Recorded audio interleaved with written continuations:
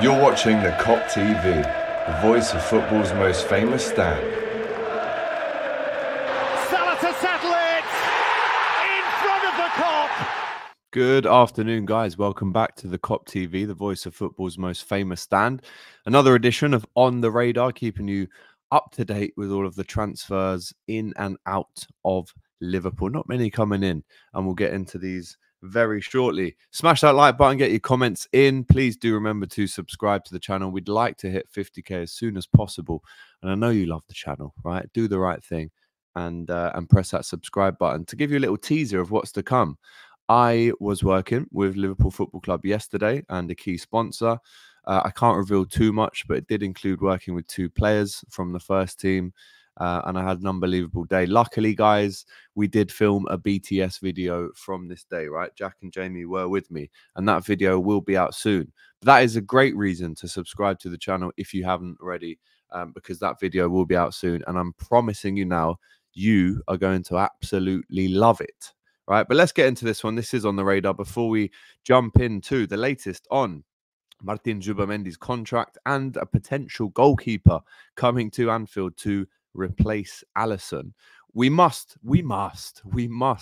let you know about the sponsors for this video, and they are, of course, oddschecker, who are currently running the £1 million predictor. Very, very easy to get involved. I have left the link for you in the description. It's fantastic. It's predict the Premier League table 1 to 20, and you, yes, you could be in with a chance of winning £1 million cash, right in your pocket. All you have to do is correctly predict the Premier League table 1 to 20, right? We're doing this on DR Sports as well. We've picked our tables, which we think are the most realistic. Well, certainly I have. But don't forget, you can get involved too. All you have to do is click the link in the description, and then you can play along at home and predict your 2024 to 2025 EPL table, right, with oddschecker. It is totally free to play. And as I said, you can win £1 million cash. So please get involved with the link in the description and make your predictions now. Let's go through what I have picked, all right? As you can see, I have gone for a Manchester City win. I've gone for Arsenal to finish second. I think, to be honest, second or third could have been Arsenal or Liverpool. In fourth place, I have gone Manchester United. Fifth place, just missing out on the top four, will be Aston Villa in my prediction. I've also gone for Newcastle in a top 6 finish. But here's where it gets interesting, right? Not even a top 6 finish for Tottenham in the end. They finish in 7th, according to me. Brighton finish in 8th. I've got West Ham finish in 9th, a top table finish for them this season. And with all the wrongdoings at Chelsea, I've predicted them to go back down the table. They finished 8th last year, I believe, or was it 6th in the end, or 7th? I do believe they'll finish 10th.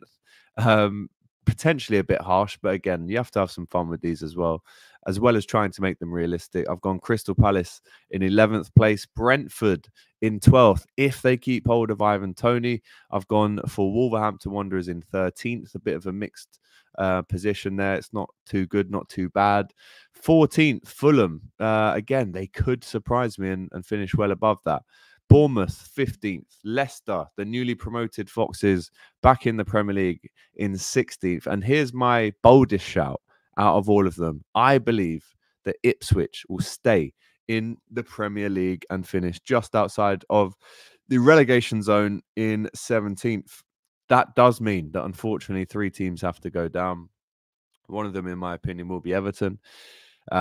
People probably laugh at that one because they haven't gone down yet after all the times I've predicted them to.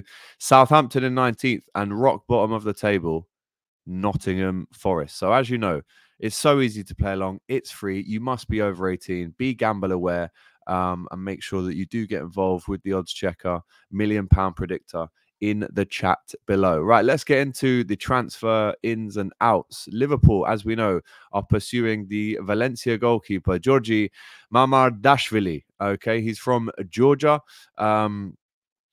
we know that his movement out of Valencia has been well discussed in Spain, but now a reliable Merseyside reporter has stated that the Reds have stepped up their interest in the deal.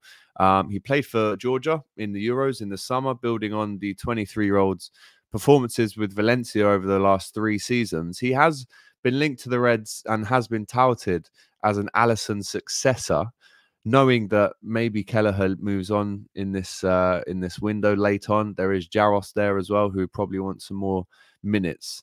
But the key question I'd like to ask you is, look, it's all very well buying a new goalkeeper to replace Alisson, but let's not forget, Alisson's still got years.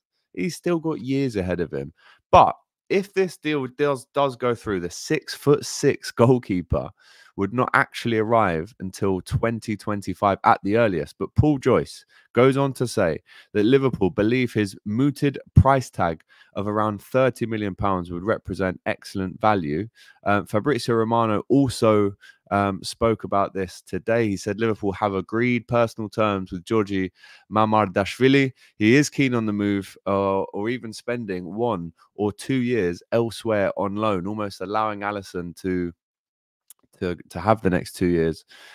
Bournemouth apparently opening up to potentially sign him on loan, but right now the personal terms have been agreed, but there is still no firm agreement yet with the club. When you're looking at loan routes, I mean, Richard Hughes was at Bournemouth. That might be a little link there. He's been named as a possible loan destination for the 23-year-old. If it isn't possible to sign for Liverpool's first team this year, a player cannot sign. This is important. A player cannot sign and be registered for a club and then temporarily move elsewhere in the league in a single summer. But there are ways to work around it if the club wish to. He could stay at Valencia for another campaign before moving in 2025, or the Spanish club could sanction a loan with an agreement to buy with Liverpool that would be then made for next summer. But I guess it does throw the futures of Alisson and Caoimhín Kelleher into the spotlight. I mean, as I said, Alisson still at a prime age for a goalkeeper, 31 years old. He's coming up to 32 in October. Top goalkeepers, when you look at Buffon, because I will put him in that bracket of a Buffon, of a Oliver Kahn, of a Van der Sar, who play well into their mid to late 30s, well in there. So in my opinion, if you were asking me, if Alisson does keep up this level, right, then I would have him in the team as our starting goalkeeper for at least the next 4 to 5 years, if not more, but at least, which would take him to an age of around about 36 to 37. And once again, in my lifetime, in your lifetime, you're watching at home, he is probably the best goalkeeper we've ever seen and will see for Liverpool. And to replace him, it would almost be as tough a task as replacing Jurgen Klopp. Alisson, for me, and Doyle and I said it on the podcast on Monday, that he is the best goalkeeper in the market. He's probably the hardest goalkeeper to replace.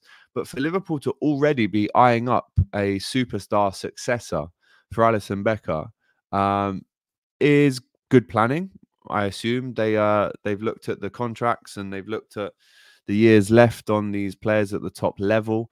Eyeing up a replacement could be good planning ahead, or it could knock the confidence of Alisson, who, let's not be around the bush. He's been the best goalkeeper in the world since he moved to Liverpool back in 2018. He is one of the names, though, alongside Trent, alongside Virgil, alongside Mo Salah, who have contracts expiring next year. So, of course, we'd still like to bring in a midfielder, maybe a defender. But for me, the priority now, if we're not going to buy any of these players that we've been linked with 2 weeks to go in the window still, that has to be the priority. Trent, Virgil, Mo, and Alisson need to sign contracts. Yes, we have a fantastic backup, if you want to call him that, in Caoimhín Kelleher. But with this new goalkeeper having been on Liverpool's radar, it looks like there is a long-term plan in place between the sticks. As we've said, plays for Valencia. They're looking to raise funds for him. Financial issues they find themselves in. But the price could still drop. He was valued at around £45 million earlier this summer, but now it's around about 30. And as we know, he's 24 in September. Alisson 31, still at the peak of his powers. The question I'm asking you in the chat right now is, do you think Alisson needs a replacement in 2 years? Do you think within 2 years' time he's still going to be tearing it up as Liverpool's main guy in goal? Or do you think this is good planning? Do you think this is astute business from Liverpool, knowing that this goalkeeper that we've been linked with could even rise in price in a couple of years? So I am going to be keeping a keen eye on Valencia this season. I'd like to see how he gets on. Let's not forget that, you know, in Alisson's last season at Roma, it wasn't the best season. He did concede 5 goals at Anfield against Liverpool in a 5-2 victory for Liverpool. And then, you know, a lot of people thought, why would we want him? He's just let 5 goals in. But then look what he went on and did. So I am happy with this news. It does look like Liverpool are planning ahead. But where does this leave Kevin Kelleher? Where does this leave Alisson Becker? And what do you believe the best plan of action is when it comes to either playing the goalkeeper that we're looking at, Jorginho, or do you think it's next year that we might see him pop up?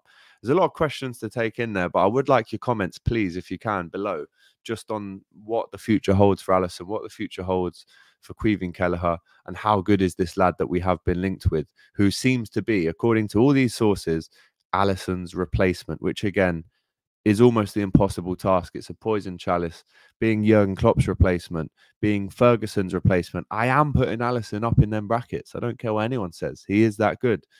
So that's a bit of a goalkeeper update. The next piece of news that I wanted to read to you today was from the Anfield Watch, right, on Instagram. They did say, and this could be key, and this could mean that the deal for Zubi is not dead in the water. Apparently, Real Sociedad are having a problematic time of it when it comes to Martin Zubimendi's contract talks. This is according to the Times newspaper. Liverpool might want to just stay tuned, but at the same time, do we still want to be flirting with a player when they're about to sign a new deal with the team that they have rejected us for? Do we even still want him anymore after he's already turned us down? We did hear some quotes yesterday. I don't know how accurate they are, that apparently his wife and kids weren't ready for the move, which, again, you know, he's doing what's best for, he believes, for his family. But at the same time, I think, for me personally, we have to move on. I think this is a dead deal now. If someone has flirted with the club quite publicly and then comes out after many days of back and forth, you know, persuasion techniques set out by Real Sociedad, if after all of that he's chosen to reject Liverpool, then I do think this deal is dead in the water. But if there are any fans out there, and let us know in the chat, are you one of them that still believes that because of these problematic contract talks, that this deal could still go ahead? Do let me know in the chat. I do, though, think it is dead in the water, and it's a done deal that we are not going to get him now, which is a shame. But what we've heard since then, and you would have seen it in the last video, is that apparently, you know, Liverpool won't be going in for anyone else, which I can't believe. I really don't believe that the owners are sitting there knowing or thinking that they're knowing that Liverpool are in the best place possible going into the season. Yes, the squad is 100% good, right? There's a lot of good talent in that squad, both young and old.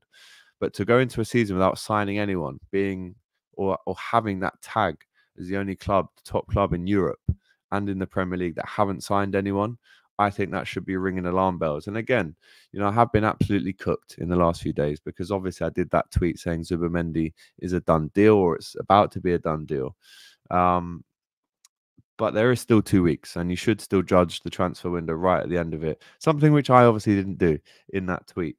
But I do think there will still be rumours. I still think there'll be strong links, and I still do think and hope and pray that Liverpool do bring in another midfielder to that team, knowing that the likes of Tyler Morton still could go out on loan. Stefan Bajcetic could go out on loan as well, which I think would be an absolutely horrendous decision if you're not planning to replace them. So, new goalkeeper. Are we a fan? Do we still think Alisson is going to be in between the sticks for the next 3 to 4 years? Will we even see this new goalkeeper, the Georgian fella, for the next 2 to 4 years? If Alisson is still on the top of his game at the age of 35, 36 in a few years. And Martin Zubimendi apparently having some issues when it comes to signing that new deal. There was an explosion of fake news yesterday where apparently Luis Diaz was agreeing personal terms with Manchester City. Subsequently, both parties have come out and said this is not true. So you do have to be careful for that fake news out there, guys. But that's today's video. We are going to be back tomorrow with our very, very, very first match preview of the Premier League season. It'll be myself talking about Liverpool, but obviously throwing some eyes on how Ipswich have done in their preseason and how they're looking to attack Liverpool.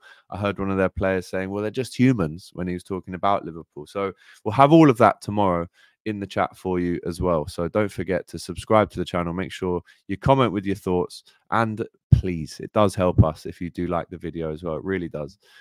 Just to remind you one more time, this video is brought to you by oddschecker and their £1 million predictor. Just a quick summary of how it works. You pick your 20 teams in the positions that you think they will finish in come the end of the season. If you get them right, guess what? You are in with a chance of winning £1 million cash. Be gamble responsibly, be gamble aware, and make sure that you're over 18. This is only a UK activation. So if you aren't inside the UK, you can't get involved with it. But please do get involved if you can. It really helps us and the channel. So guys, there's your video. Let's get your comments in the chat, and I'll see you back here tomorrow. Hey guys, thanks for watching this video. If you've enjoyed this, make sure you check out the rest of the channel too. There's other stuff you'll enjoy for sure. Don't forget to like, comment, and subscribe to the Kop TV, the voice of football's most famous dads. Come on.